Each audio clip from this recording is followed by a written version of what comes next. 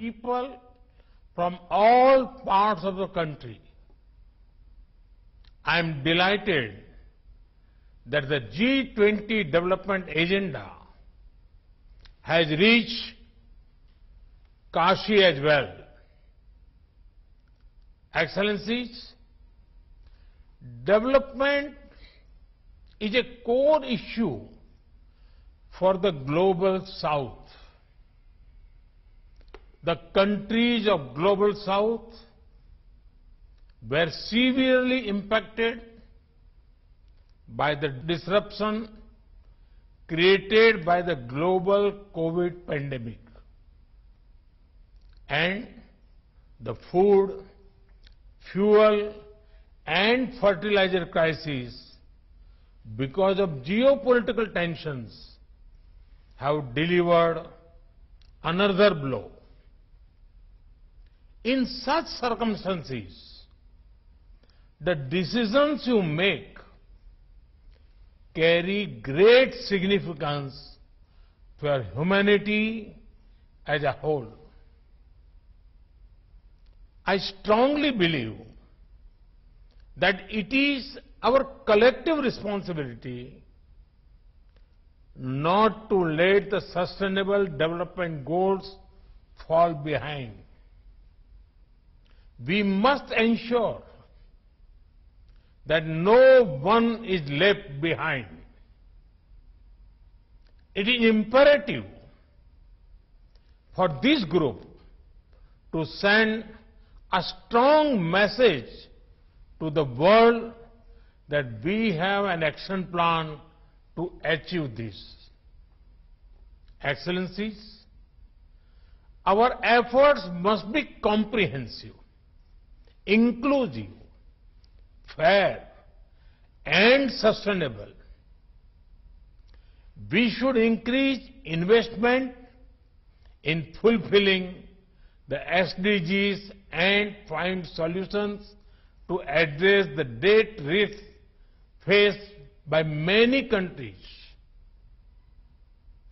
Multilateral financial institutions should be reformed to expand the eligibility criteria, ensuring that finance is accessible to those in need.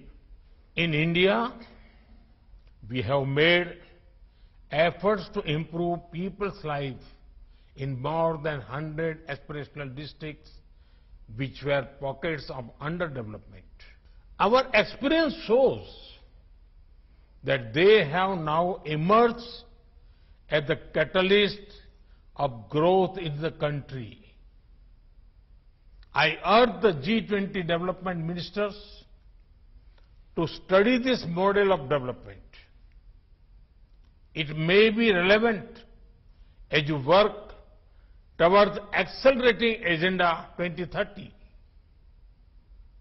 Excellencies, one of the important issues before you is the growing data divide. High quality data is critical for meaningful policy making, efficient resource allocation, and effective public service delivery. Democratization of technology is an important tool to help bridge the data divide. In India, digitalization has brought about a revolutionary change. Technology is being used as a tool to empower people, make data accessible and ensure inclusivity.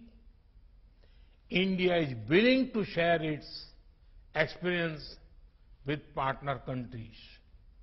I hope that your discussions will result in tangible action to promote data for discourse, data for development, and data for delivery in developing countries.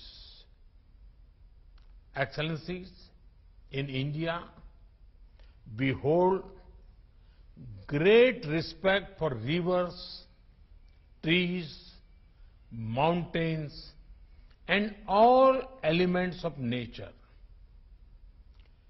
Traditional Indian thought promotes a pro-planet lifestyle.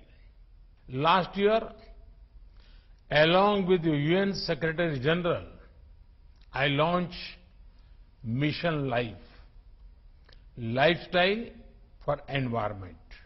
I am glad that this group is working to develop a set of high-level principles on life. This would be a significant contribution to climate action. Excellency, gender equality and women's empowerment are crucial to achieve the SDGs. In India, we are not limited to women's empowerment. Ours is a women-led development. Women are setting the agenda for development and are also the agents of growth and change. I urge you to adopt a game-changing action plan for women-led development. Excellency, the spirit of Kashi is energized by India's timeless traditions. I hope that you will not spend all your time in meeting rooms. I encourage you to go out, explore and experience the spirit of Kashi. And I say this not only because Kashi is my constituency. I am confident that experiencing the Ganga Aarti and visiting Sarnath will inspire you to achieve your desired results. I wish you all success in your deliberations to promote Agenda 2030 and fulfill the aspirations of the Global South. Thank you.